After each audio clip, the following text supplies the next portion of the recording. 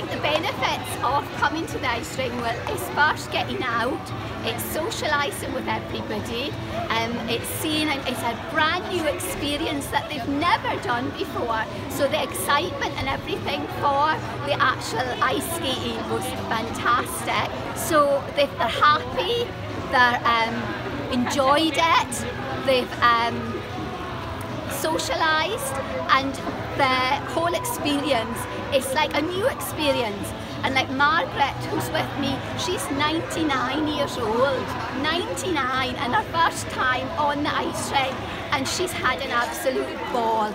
Well, I think I actually surprised myself, to be honest. Was quite nerve-wracking, although it was a long time ago when I did skate with my young kids.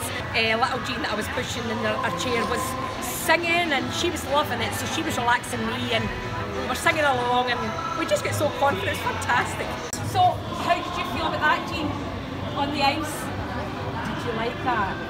It's just really nice for them, and they've got we've actually got a mother and son duo with us today, and from different parts of the care home who, you know, they don't really get to do much together. They've a wee Chinese meal every now and again, but coming out to do something like this is like a proper activity, you know.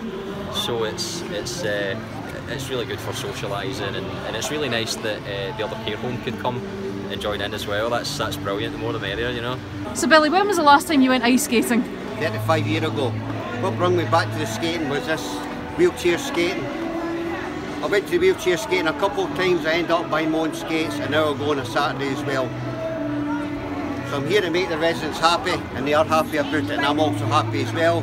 It makes me fit. I've also stopped smoking because of this.